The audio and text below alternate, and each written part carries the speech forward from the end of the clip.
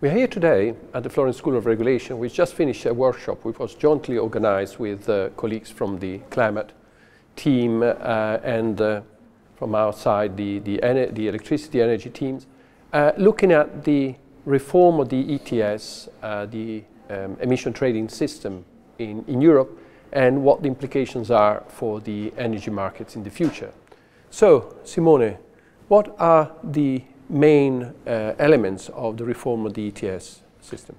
Well, the reform of the ETS, I think, is based on three main pillars, I would say, which are supporting innovation through innovation funds and modernization funds of the energy system, and tightening the cap, and also, targeting better the allocations, so to reduce carbon leakage as much as possible.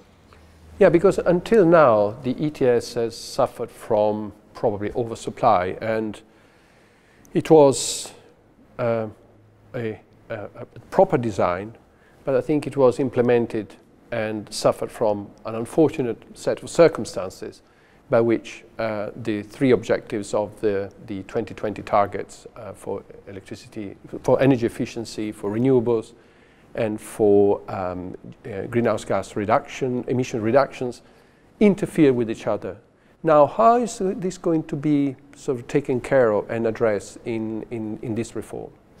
Well, let's say that the ETS was not very lucky in terms of the time when it was started, and the crisis obviously made everything more difficult.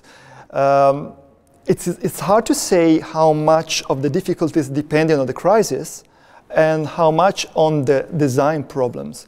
But certainly this reform is going in the right direction, because it's implementing the market stability reserve and other flexibility mechanisms that can help address contingencies in the future.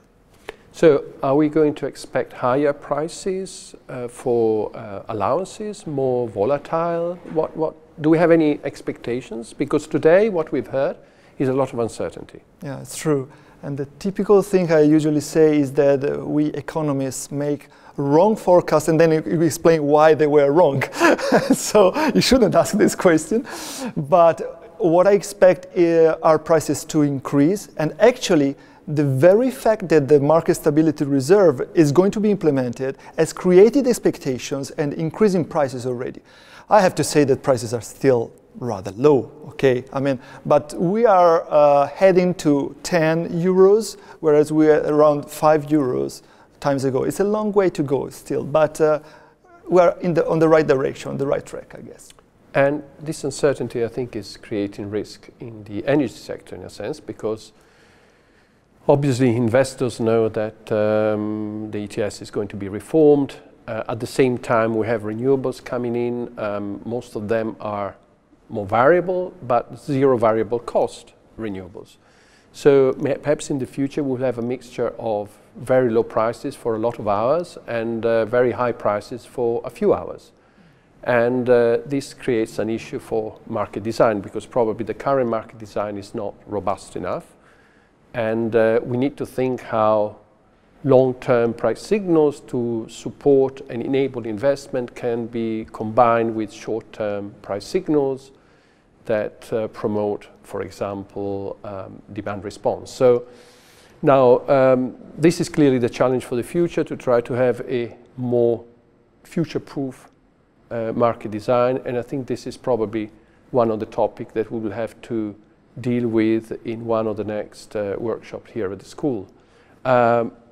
Today we've heard a number of issues also with respect to the ETS reform agenda. So what is your take from today in terms of future research and sort of policy discussions? Well, I think the take-home message that I bring with me is the continuous need to reform the design of the ETS, but any policy actually, because when we are based on past data, it's already too late. Things are changing very rapidly. And so also the MSR, which goes in the right direction, already needs some adjustments, for instance, in the parameters probably. So it's a continuous run after changes, which is also a nice challenge for the policy and for research. So a lot of food for thoughts for the future. So keep an eye on both the climate team and the energy team at the FSR. We will return on these topics in the future with other workshops. Thank you very much. Thank you, Alberto.